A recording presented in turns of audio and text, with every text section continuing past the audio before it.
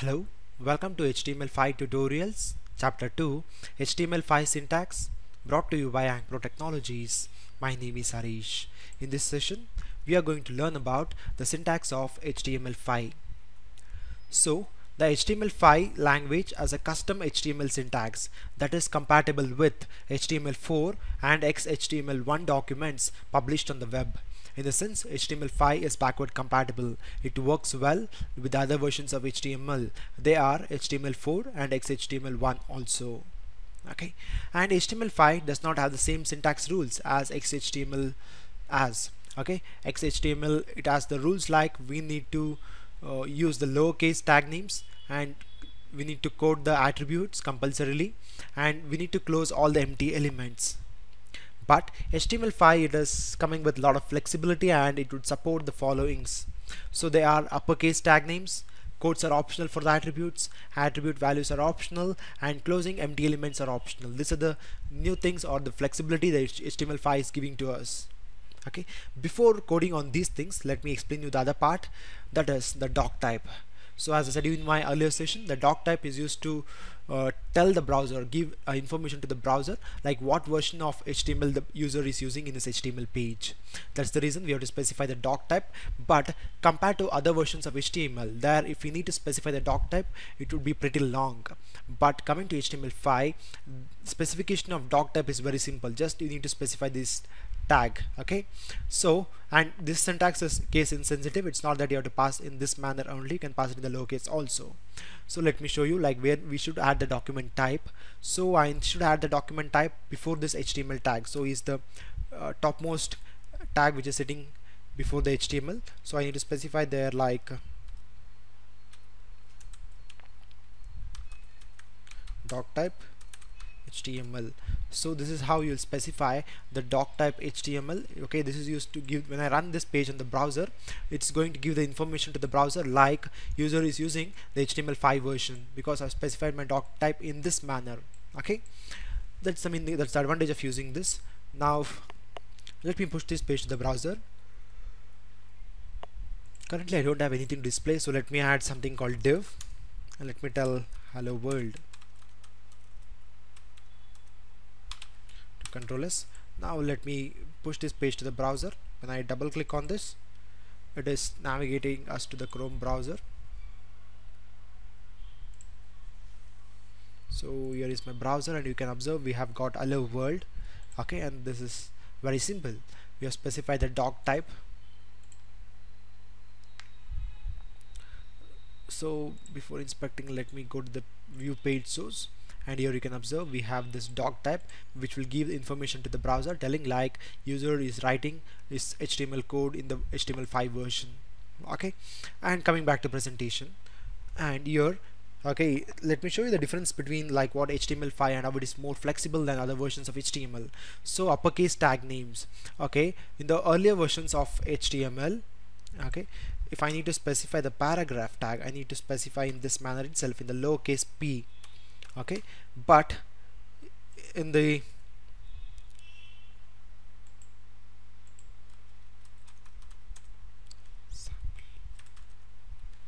do Control S, let me push this page to the browser, and here it renders like this.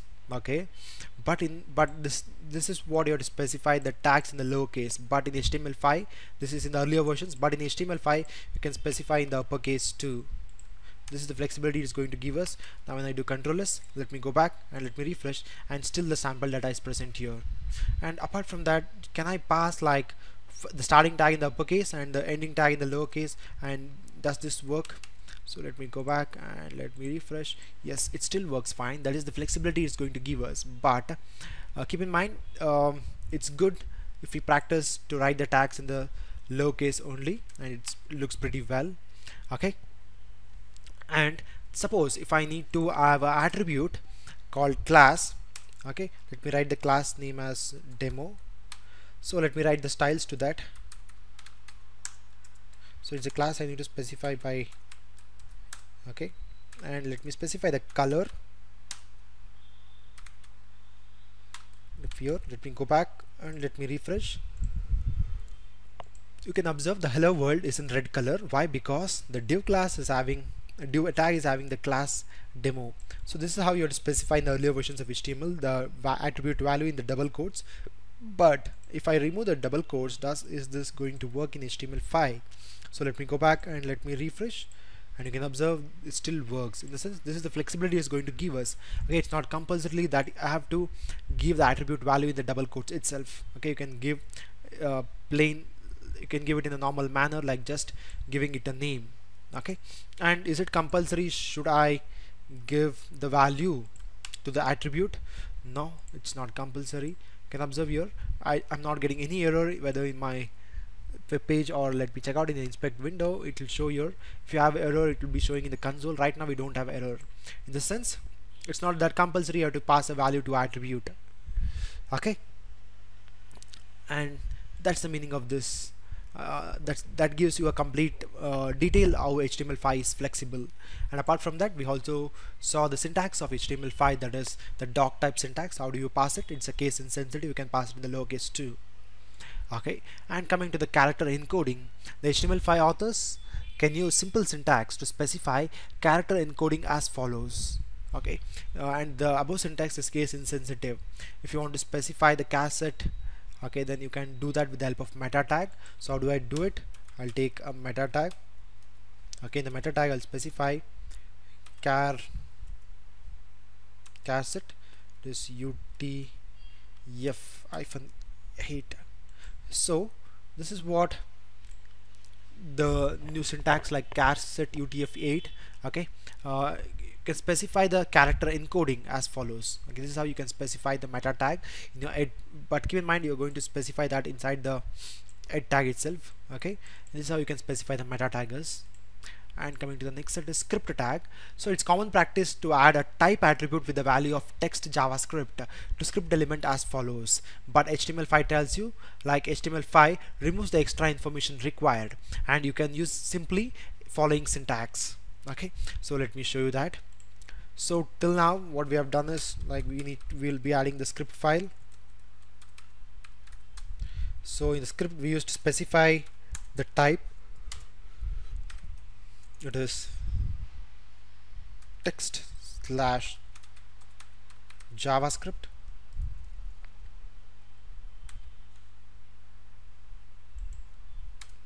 Okay, and apart from that we used to specify the source of the script file, something like src is equal to, specify the source like my java file, my file.js. This is how you specify in the earlier versions of HTML. Okay, in the earlier versions of HTML we used to specify like this, but keep in mind, okay, this is how you to specify. But now HTML5, it removes the extra information required, and you can use simply the following syntax, just the source attribute, not the type. Okay, we can remove the extra information what we are passing to the browser. So let me remove this, and this works till fine. It works fine. So let me do Ctrl+S. So what I'll do is, let me create a JavaScript file as of now, and the file name is my file.js.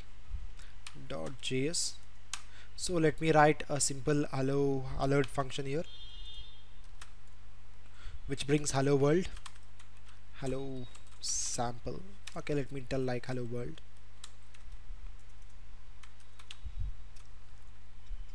To Ctrl+S. Now I'm going to give a link of this. So here is my link. Now what I'll do is, what I've done right now is, I'm having a JavaScript file by name myfile.js, and let me give a root.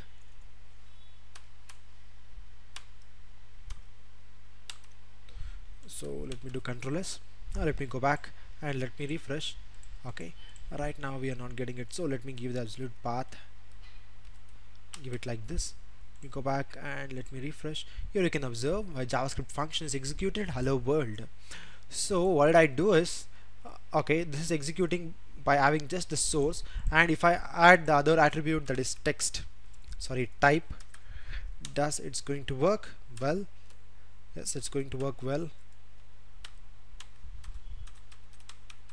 Okay, do Control S. Let me go back and let me refresh, and still we get hello world.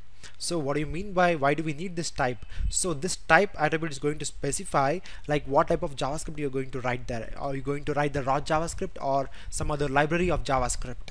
Okay, that's what the text it's going to give you. But as of now, it's not in the HTML5. We can just pass the source, and the other things are not required in the script tag. That's what it means. Okay, and coming to the link tag. Okay, in the link tag also, so far we are writing the link as follows, like rel the value, and the type the value, and href the value. But HTML5 tells you like there is no need of necessity specifying the type, in the sense whether you're writing the raw CSS or the compiled one, the SAS or the less one.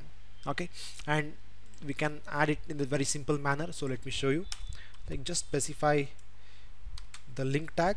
Here you can give like my style .css. This is how you can write it. You do Control S. Okay, and what I'll do is let me cut this and let me create a file here. It is my style.css. Let me paste it here. Now let me give a link of it. So do I give the link? Just copy this and paste it here.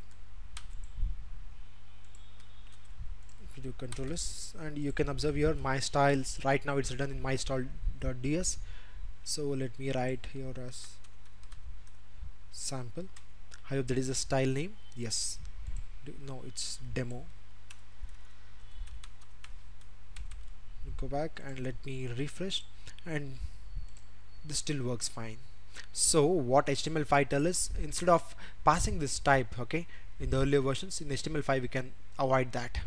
That's the advantage of using the HTML5 feature. And coming to the last part, that is HTML5 elements. HTML5 elements are marked up using start tags and end tags, and tags are delimited using angle braces, brackets with the tag name in between. Okay, the difference between start tag and end tag is that later includes a slash before the tag name. We all know that, it's very simple. Okay, the HTML5 tag names are case insensitive, may be written in uppercase and mixed case, although the most common convention is to stick with the lowercase. That's what I told you in my last talk, like you can specify in the uppercase or lowercase or uppercase. It's a combination of both uppercase and lowercase. Okay, and that's what we learned in this session. Like we learned some of the syntaxes, newly introduced syntaxes for the HTML5 elements, or the link tag, or the script tag, or the character encoding, or the doctype specification. Apart from that, we learned some of the things like how HTML5 is more flexible when compared to other versions of HTML. So finally, thank you for listening. Have a great day. Please subscribe to our YouTube channel Ankpro Training. You can also like our Facebook page visiting this URL. You can also follow us on Twitter. For further reference to our website, we're on LinkedIn too. Last but not the least, please don't forget to give the feedback. Thank you. Have a great day.